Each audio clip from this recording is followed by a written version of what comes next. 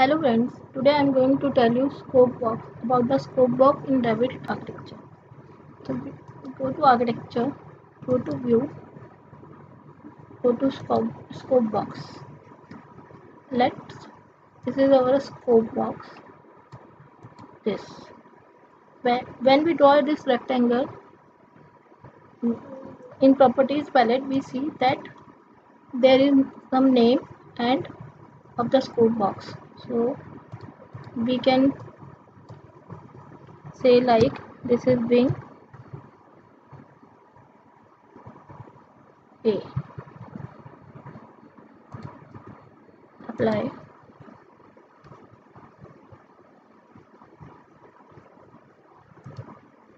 Now another scope box add to this like this.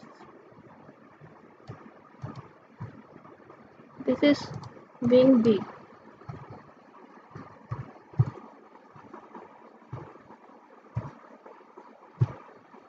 One thing I want to tell you,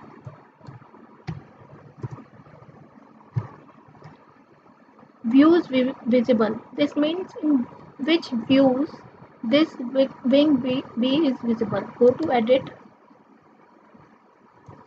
and we can make it visible in this form.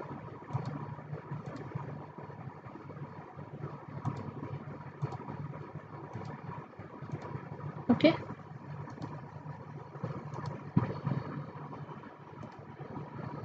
We can edit this on also. Elevation east visible, elevation north visible,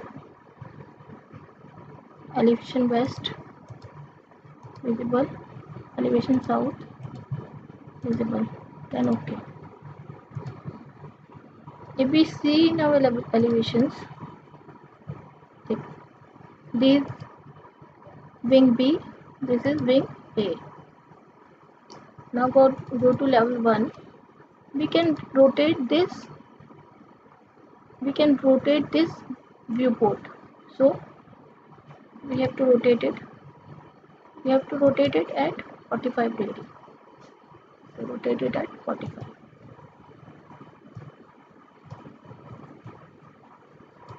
Okay.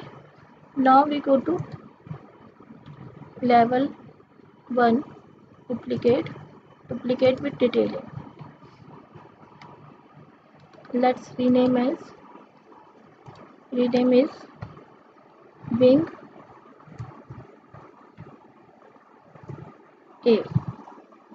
Again we duplicate with detailing. This is rename wing B. Okay. If we are in this level 1, we are in level 1 now. We see that in scope box option, this is none. When we go to wing A,